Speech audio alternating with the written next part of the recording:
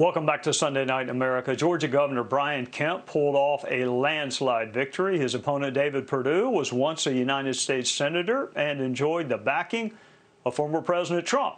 How did Governor Kemp win, and how did he win in such an overwhelming fashion? And what does it all mean for November when he faces off against Stacey Abrams again? Joining us now is Georgia Governor Brian Kemp. Governor, thank you for joining us. Congratulations. And I guess folks want to know two things. How did you win, and how did you win so convincingly? Well, thanks for having me on, Congressman. Listen, we were just focused on putting hardworking Georgians first. That's what I told them I'd do when I ran in 2018. I made two big promises. That was one of them, to put hardworking Georgians first, and the second one is that I told them that I would implement the things that I campaigned on in 2018, and we've done that, from largest teacher pay raise in state history, largest state income tax cut in state history. We've been standing with our men and women in law enforcement and going after street gangs. And, you know, as you know, we got a robust economy in Georgia. We're the #1 state in the country for business. So I just stayed focused on reminding people what my record was, but also that that is the record that can beat Stacey Abrams in November. And that's what we all want, and that's what everybody's uniting around right now. You know, Governor, that's kind of the dominant theme. When I would check with my friends in Georgia, I said, how is he doing this? And they would say, because he did what he said he would do. I am sure it is not fun being the object of any former president's ire, in particular, probably former President Trump's ire.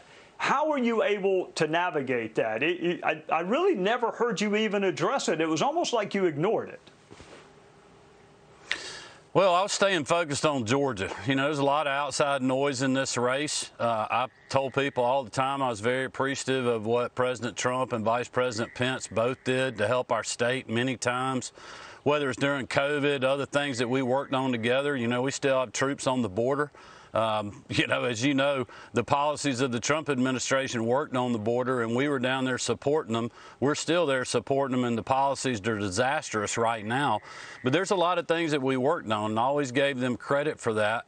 But also, look, I'm the governor of this state, and that's what I got elected to do, and I just did what I told folks I was going to do, and I reminded them of that. And the other thing is, I followed the law and the Constitution. You know, I took an oath to do that. My wife held that Bible. I put my hand on it, raised my right hand, and swore to do that, and that's what I did, and that's what I'm going to continue to do. And I think that's what Georgians want. They want somebody that's going to be focused on them. They do not want to go the way of Stacey Abrams. You know, Stacey Abrams is getting credit for Joe Biden winning Georgia and being president, and you see what that's getting us: 40-year high inflation, skyrocketing gas prices, disaster at the border, more rules, more regulations, and more taxes, and that's what she would do to our state. And I don't think that's where Georgians want to go, and we've been fighting against that. We're going to continue to do that. You know, Governor, if memory serves me, you defeated her once. The national media sure does like her a lot. I'm not sure how many of them get to vote in Georgia, but they sure do seem to like her. So how are you going to pull it off this November? Hey, look, the national media loves Stacey Abrams. She's the darling. That's why we need your listeners to join the fight with us and go to briankemp2022.com and help us out. I mean, this is a fight not only for the soul of our state, but for the soul of our country. I mean, listen, Stacey Abrams wants to be your president. But if we stop her from being governor, her road to the White House ends right here and right now this November. And so it's going to take everybody to be in this fight to beat her again.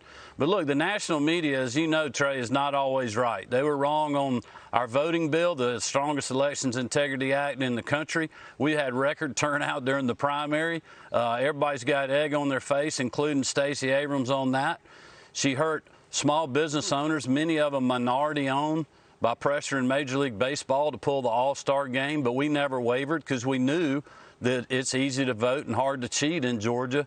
And she's hurt those business owners, and I'm the one that's been fighting for them. Fighting for them with tax relief, sending $1 billion back to the taxpayers, suspending the gas tax, so people can fight through 40-year high Joe Biden inflation that Stacey Abrams helped put in the White House. That's what we're fighting against here, and we need everybody around the country to join us in that fight.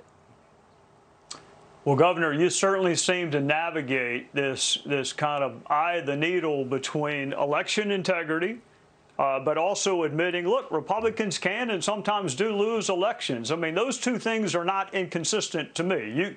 You can believe both, and you seem to have done a really good job and an overwhelming victory in the primary of navigating that. So congratulations to you. I'd love to talk to you again between now and November. Sounds good. Let's do it. Have a great evening. God bless. Hey, Sean Hannity here. Hey, click here to subscribe to Fox News YouTube page and catch our hottest interviews and most compelling analysis. You will not get it anywhere else.